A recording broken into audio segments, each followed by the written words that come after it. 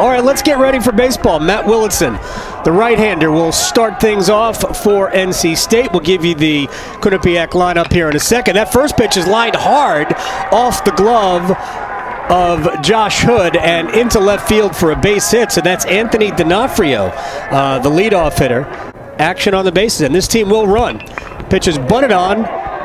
Coming over is Willitson. He makes the play not in time to first base as Kyle Maves beats it out. One thing about Quinnipiac could result in a double play, but they are runners are going. That pitch is low, ball 4. And Willitson is in a big-time jam here with nobody out. Pull it off here, and the pitch. Tap toward short. Green will play it on the hop and throw to first just in time to get LaChance. So a run will score. The runners advance if it's put up the middle. And the pitch on the way, hit in the air down the left field line. That is going to get down and into the corner. Around third and coming in to score is Mueller, and Quinnipiac is on top by the score of 3-0. 2 balls and 2 strikes. The pitch is swung on into the air, center field. It'll get down for a base hit. Melnick will be held at third, and that is a single, and that puts runners at first and third and 1 out. Second run in that 2-run third inning, I believe. Swung on and missed, and the ball gets away from Cozart. Coming in to score is Melnick. Going down to second is Cone. I'm sorry, not Cone. O'Connor. 2 balls, 2 strikes, 2 outs, 4-0 Quinnipiac. Swung on and missed, strike 3. 4 runs come across. O'Connor hit it pretty hard, but foul. Line drive toward the hole, off the glove of Green and into left field. Gets away from Chase Nixon. 2 strikes, 2 outs. Man on second, the pitch. Ball 4. Action in the Wolfpack bullpen. That pitch is swung on, hit in the air to left field. Coming over is Nixon. He'll play it on a bounce. Around third, and coming in to score is O'Connor. Going into third safely is Ujima, and D'Onofrio is at second with a 2-out run-scoring double.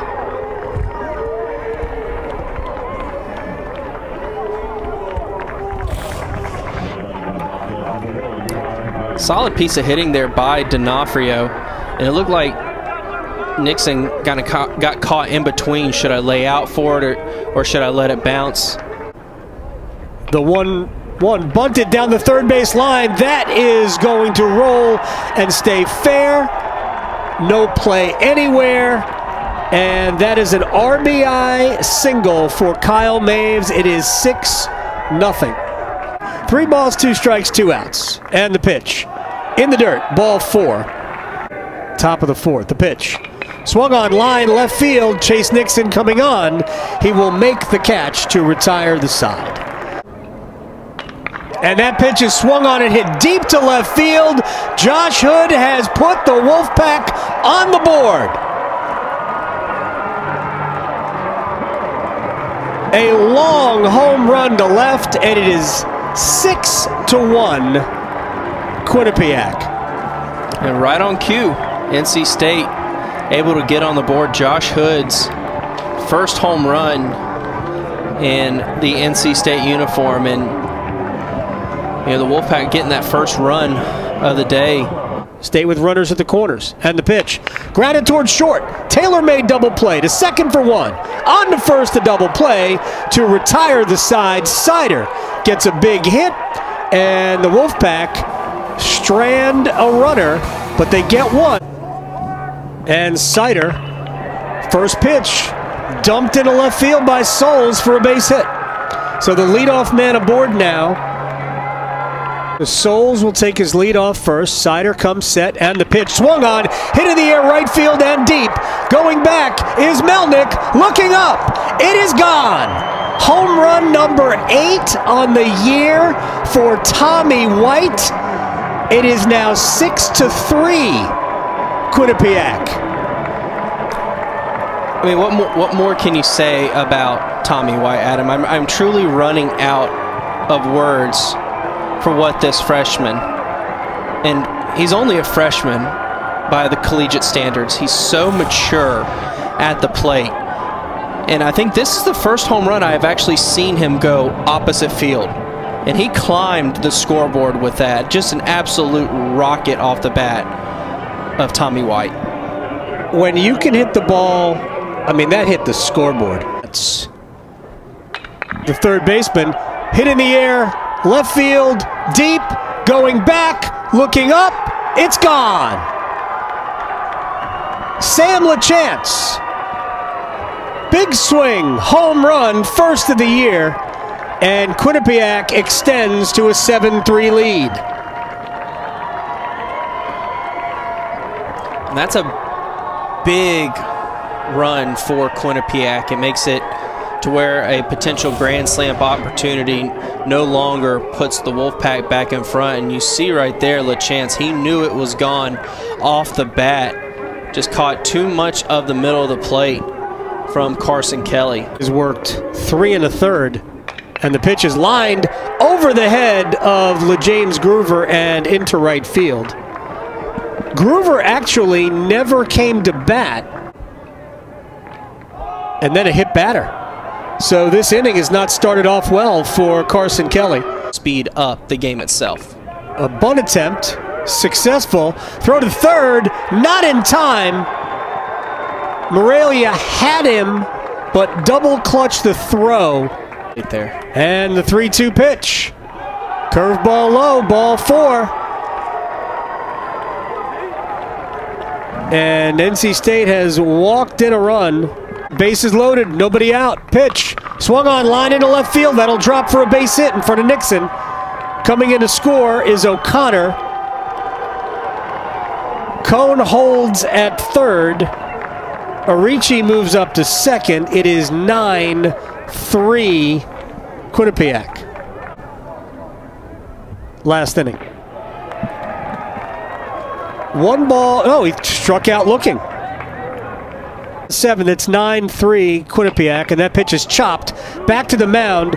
Throw to the plate is in time to force Cone. So that's the second out of the inning. The left fielder up, and the pitch swung on, struck out, and it is 9-3 after 6.5. 3 balls, 2 strikes. The pitch misses inside. One thing you can't do with a 6-run lead. 3 balls, 2 strikes, 2 outs. The pitch, ball 4. 2-out walk. Play last year. Pitch is swung on, popped up, shallow right, going over his Maves. He drifts out into right field, and the ball falls out of his glove. 2 runs a score, and the Wolfpack will get a gift. That was a ball, A, that Maves should have handled, and maybe one that he shouldn't have even had an opportunity to handle. I mean, that's a lack of communication right there, Adam. And the pitch. Rolled over towards second. Maves will play it on a high hop, throw to first. And that retires the side. Elnick's been a problem for the Wolfpack. The pitch. Wide. Ball 4. And LaChance draws a leadoff walk. And that pitch lined hard down the right field line. That is 1 hop, 2 hops off the wall. Getting to it quickly is Will Marcy. The throw goes into second base, and that allows LaChance to go all the way around and score. And it is now 10-5. And an ill-timed mental error for NC State. Grounded towards third. Tough hop. Nice play by Josh Hood. Throw to first, dug out by White. So the Wolfpack yield another run. John Delaney, he had not made a decision yet on whether he was going to send LaChance, but as soon as that throw went all the way by Ujima, the shortstop. That pitch served into shallow right. Coming on is Melnick. He will not get it. And that's a base hit for Chase Nixon, his 3rd of the game. Omaha. Bunt. Green will move the runners up.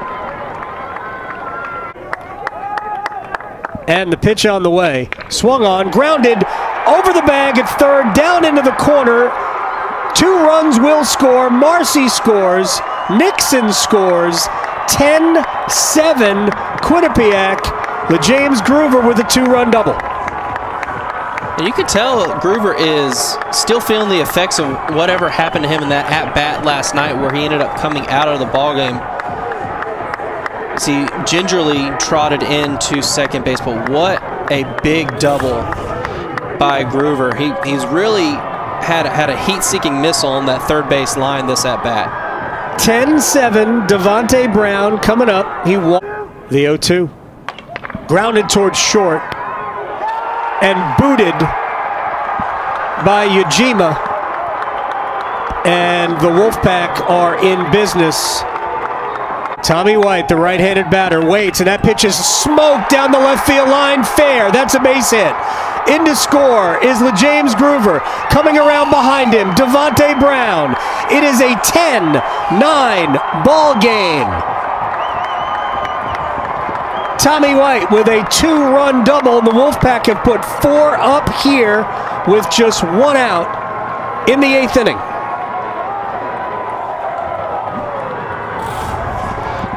I mean, Tommy White has shown early on in the season he is wanting to swing the bat early and often, and he just gets a pitch over the middle of the plate.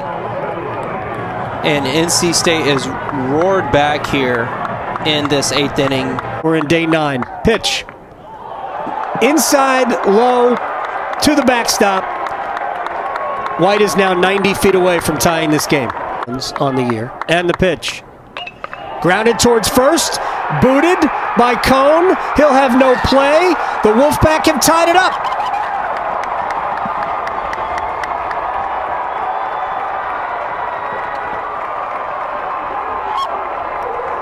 Adam, the errors had plagued the Wolfpack. And they didn't go down as errors in the ballgame, but, you know, mental mistakes have plagued the Wolfpack. But the 4 errors now for the Bobcats have allowed NC State to get back into this ballgame and tie it up. Second. 1 ball, 2 strikes. The pitch swung on, grounded towards the middle. Gloved by Ujima. He flips to Maves at second base for the out, and we're calling it interference on the part of Dom Palali, and this inning is over.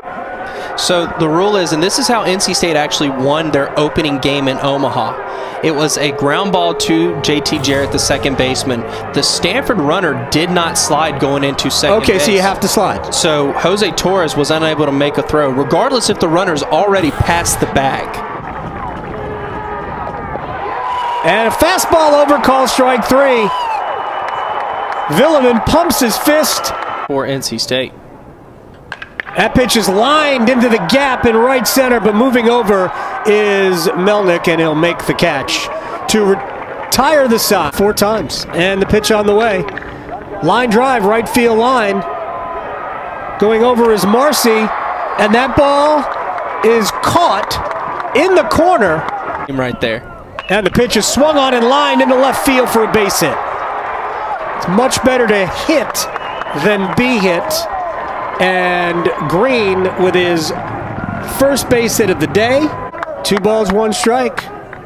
And the pitch on the way, swung on, hit in the air to left. Going back, looking up, it is gone! Home run! LeJames Groover! And the Wolfpack have won it 10-12. Who needs to sprint when you can try? LeJames Groover channeling his own inner Tommy White and just absolutely blisters one over the left field wall. And NC State, as you mentioned, down 6 runs twice this game, is able to come all the way back and win it to remain perfect on the season. Groover came in the game. He was in the on-deck circle for Noah Souls, but never got a chance to hit.